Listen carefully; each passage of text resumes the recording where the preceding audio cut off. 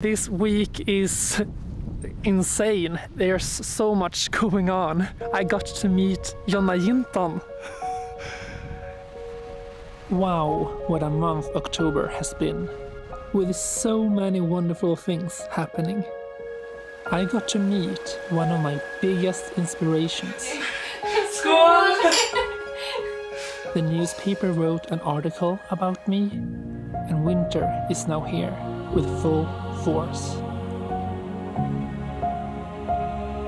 And for someone who used to hate winter, it's a bit weird how much I'm enjoying it.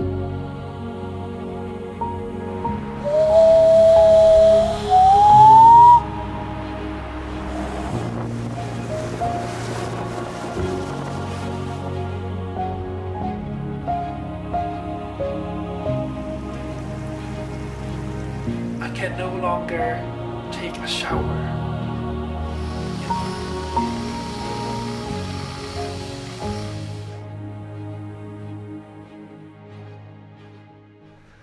Oh my god, this week is insane. There's so much going on. Yesterday I got to meet Jonna Jinton, the person who has inspired me to move up here and start making videos myself. And then to get to meet her and see that she's just as sweet and lovely in real life, that was just like, I still can't comprehend it. I'm still processing the fact that I met her. And I cannot stress it enough how sweet she was. See, she's, you know that saying, never meet your heroes? That is not true for her at all.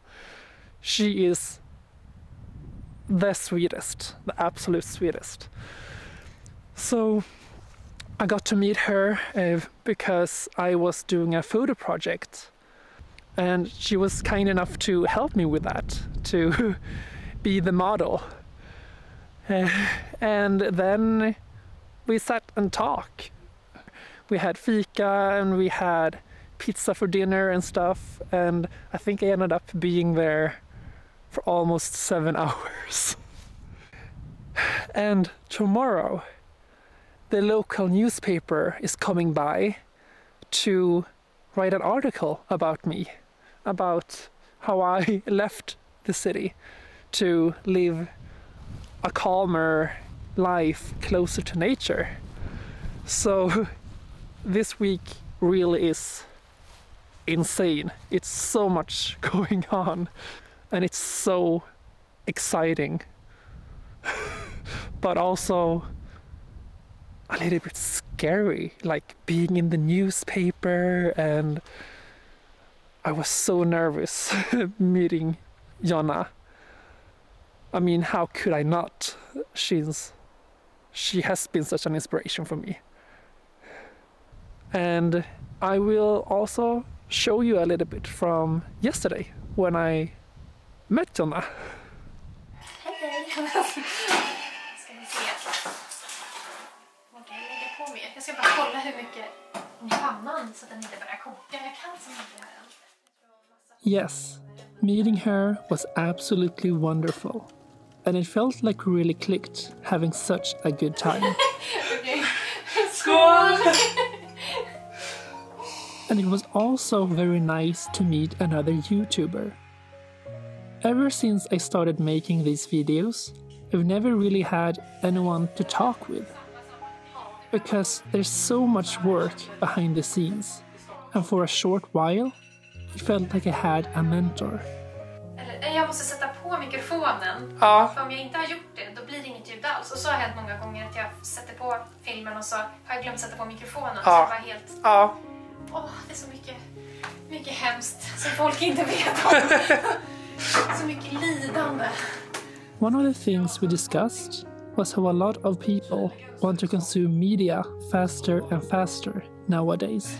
Har folk liksom börjat lyssna på musik i högre hastighet? Alltså De kör låtar i 1,5 gånger hastigheten. Är det sant? Och liksom det är bara så här. Det blir mer och mer att vi liksom går mot att konsumera saker jättesnabbt. Och det, jag känner mig inte hemma i det. Nej, alls. inte jag heller. Gud vad intressant. Så folk börjar, ja, och även ljudböcker vet jag att de börjar lyssna på fortare. Ja, för att de inte har tid och, men det är pausen mellan orden som gör att man hinner ta in. Ja, Liksom. verkligen. But the reason I visited was because she was helping me out, standing model for my photos I had to take for my photo class. Pictures that would tell the viewer about the person being photographed. Hur vanlig ost När blev är. du vegan? Jag har varit vegan, då ska vi se så att jag säger rätt. Det måste vara 2010. Så länge? Ja, så det är typ Hur 13. länge var det?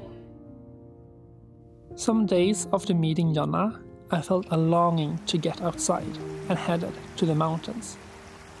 Surrounding the mountains is something called virgin forests, nature that has never been cut down by humans. As you might be able to see behind me, it's basically winter here, and this is only 40 minutes away from my house. And I'm not even on top of the mountain. This snow is on the foot of the mountain, so I wonder how much snow it can be on the top. But like I said, I don't think I'm gonna go to the top. It's too windy today, so I'm just gonna walk around here by the foot of the mountain and enjoy the virgin forests. The energy in these forests is something truly special. Deep underground, all the trees are connected to one another through fungi, making them able to communicate and even share nutrients with each other. And I believe this connection between everything here help us humans connect with nature even deeper ourselves.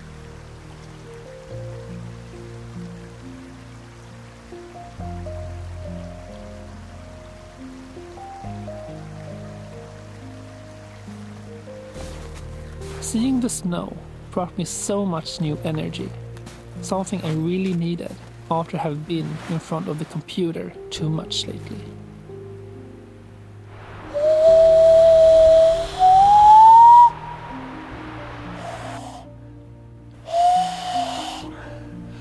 I'm trying the wind whistle that Jonna Jinton made a video about, but it's harder than it looks.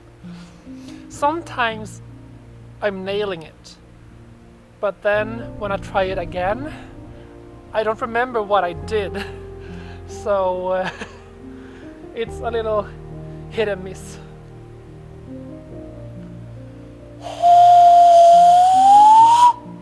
I just wanna lay here forever. Look up at the treetops full of snow.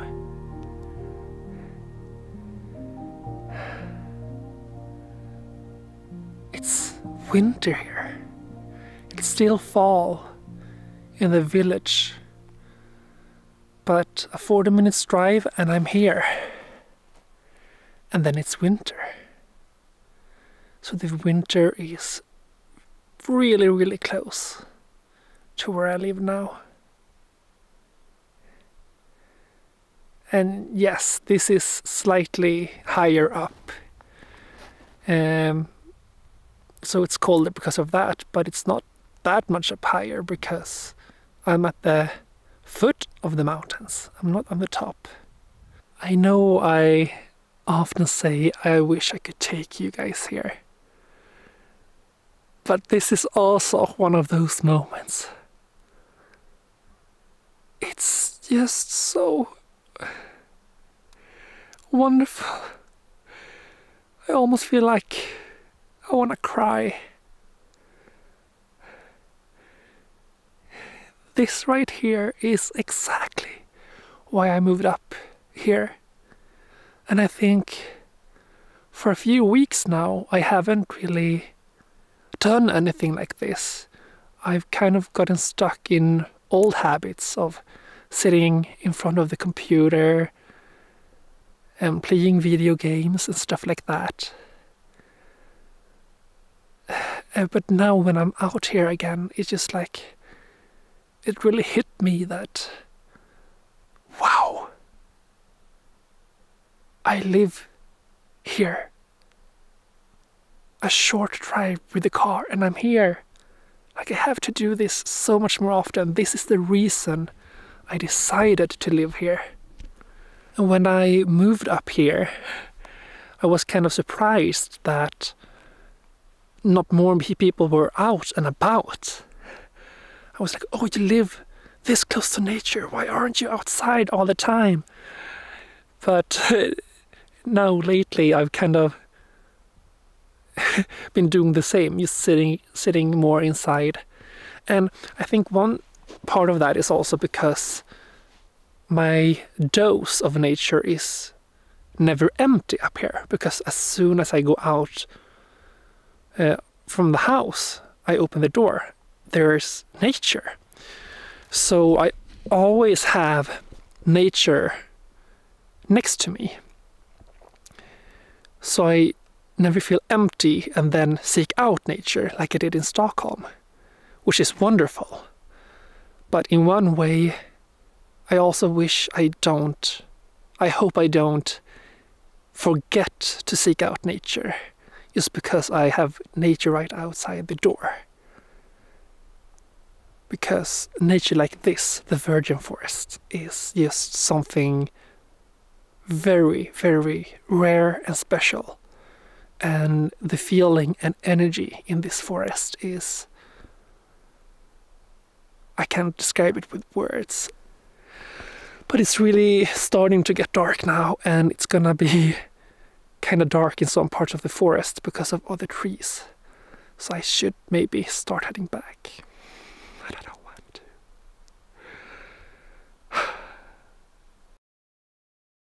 So this is what I'm waking up to today. It's snowing, and I think this is gonna stay on the ground.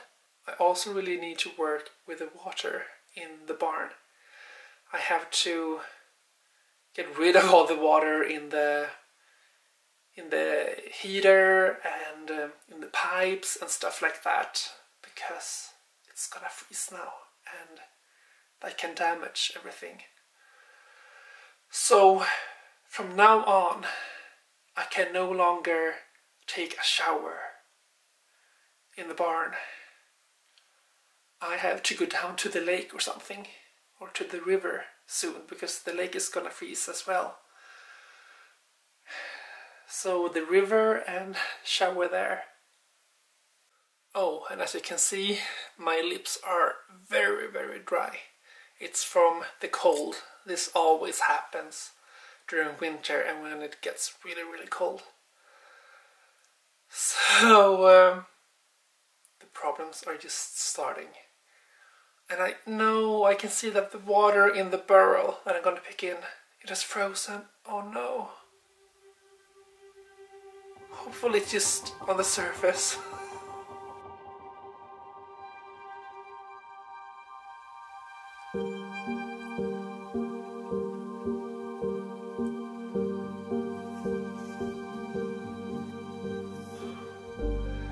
Walking around outside while the snow fell down all over the village was pure magic. Experiencing the first snowfall of the year is a feeling I can never describe with words. It brings such a peace. Everything calms down, and it's as quiet as anything possibly can be. It's like the snow erases any sound there is, and the only thing left for you to hear is the snowfall itself. And maybe a woodpecker, if lucky.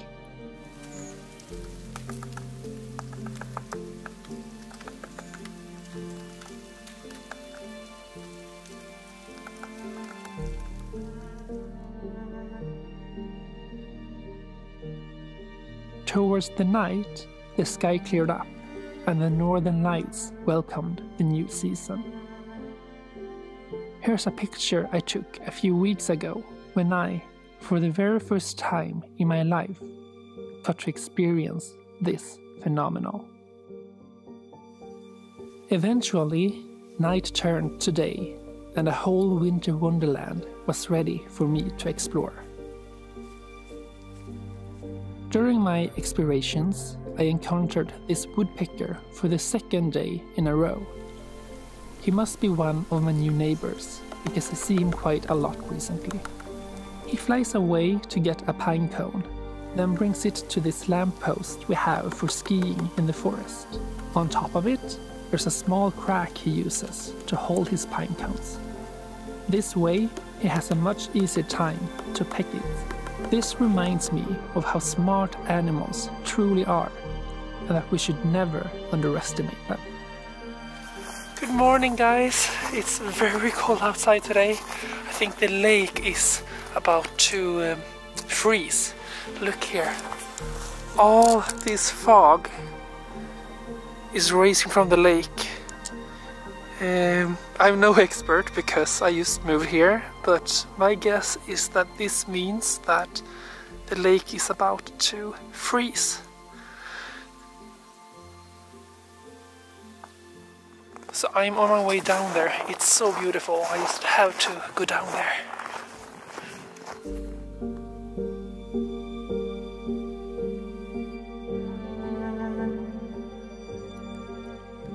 Unfortunately, most of the fog has started to disappear once I got down there, but it was still absolutely stunning.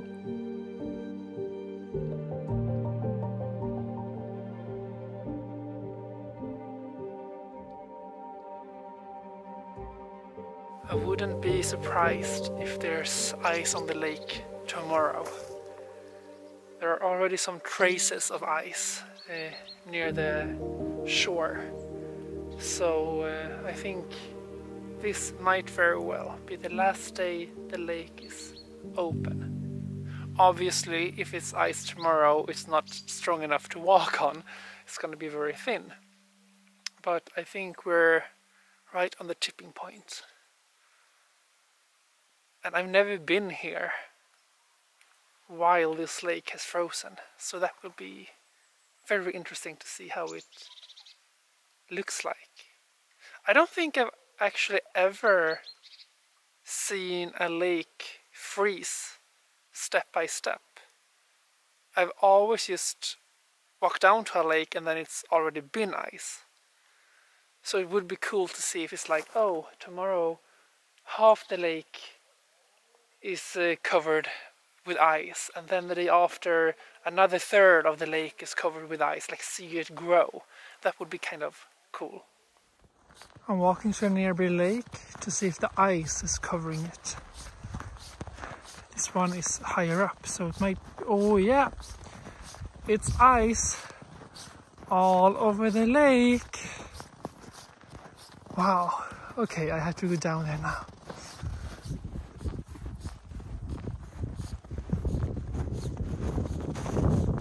I highly doubt it's strong enough to walk on though.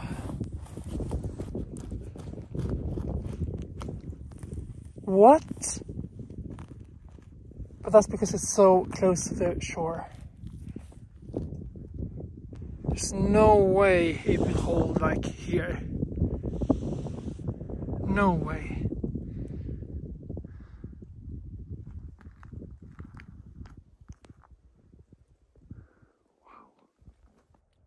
The ice was probably strong enough to hold, but I was too cautious to actually get out.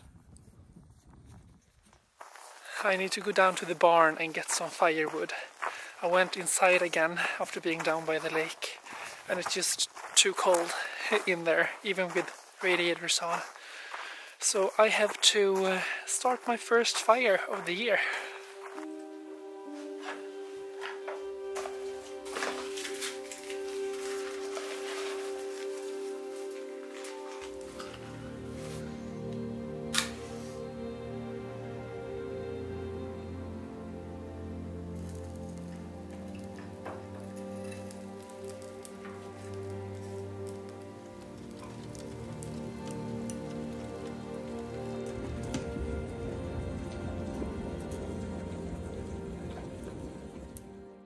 After another cold night, I decided to head back to the frozen lake to ice skate.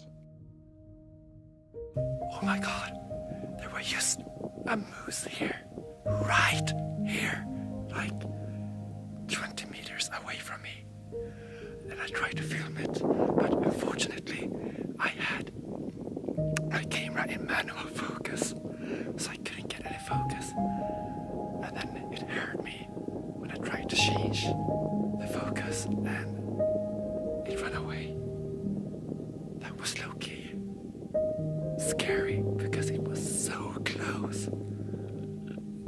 We like had eye contact.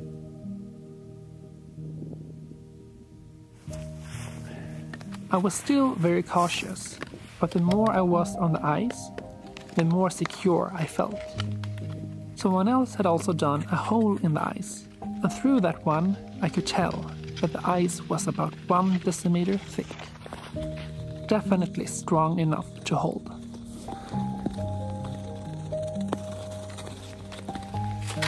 First skate of the year done.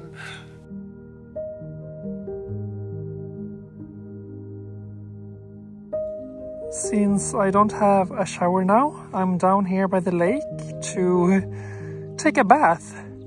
So in my bag here I have some clean clothes and biodegradable, let's see if I can get that, biodegradable shower gel. But I also need like a space to put all my clothes. So I guess I have to do something like this.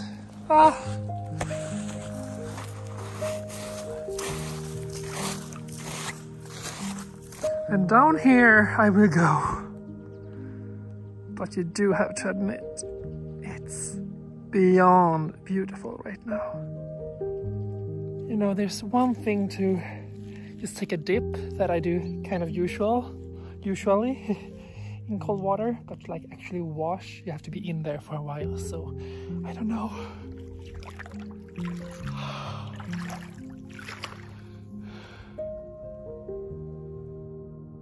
I mean, even I think this is insane, and I love cold baths, cold swims, but I'm trying to comfort myself with this beauty at least. But I have no feelings in my leg right now. Whew. Apparently I forgot my towel, so I have to dress without drying up. That makes this whole thing even worse. But this was what I signed up for when I moved up here. I knew this would be the case. My toes are hurting quite a bit right now. And this is just the beginning. There's like 6 more months of winter. So this is what I will be doing for 6 months from now on.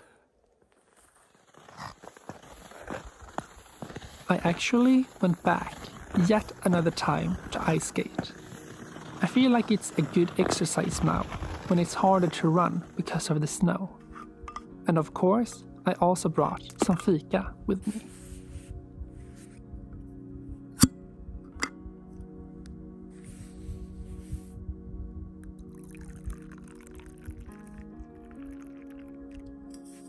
Cheers! Something I really love about my life right now is my perception of time, or rather the lack thereof.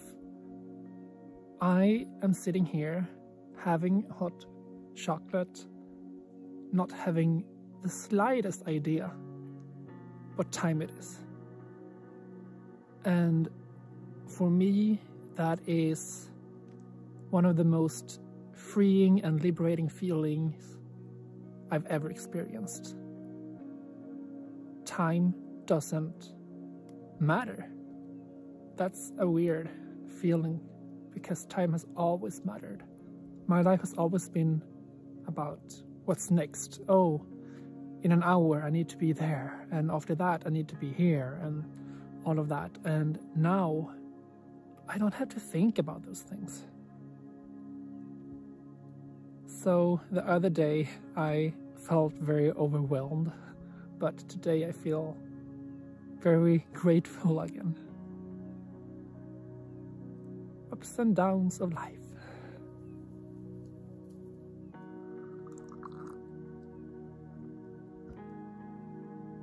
Maybe I should have used a little bit more cocoa to give it a little bit more flavor, but other than that, so good. Especially drinking something hot when it's cold outside.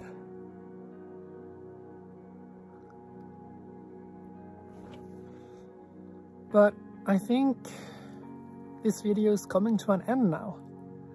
So once again, I really want to thank you guys for watching, spending your valuable time on my videos, and a special huge thank you to all my Patreons and members on YouTube as well. I cannot with words express my gratitude towards all of you.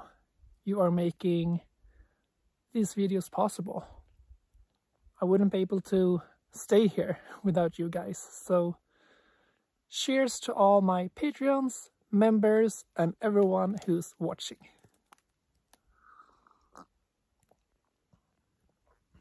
Bye. And an extra huge thank you to Jonna Jinton, both for welcoming me, but also for all the wonderful inspiration you give. Thank you for everything you do. Bye.